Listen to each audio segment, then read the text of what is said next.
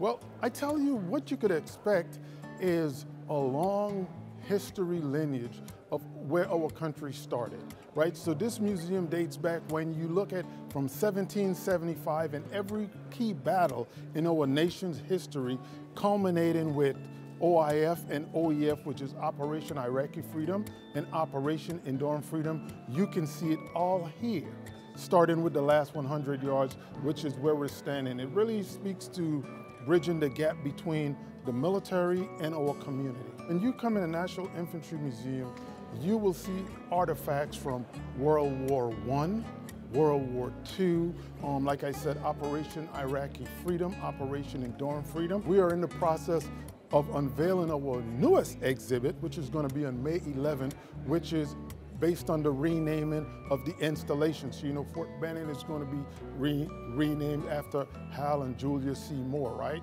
So that's our latest and greatest exhibit that you'll see here.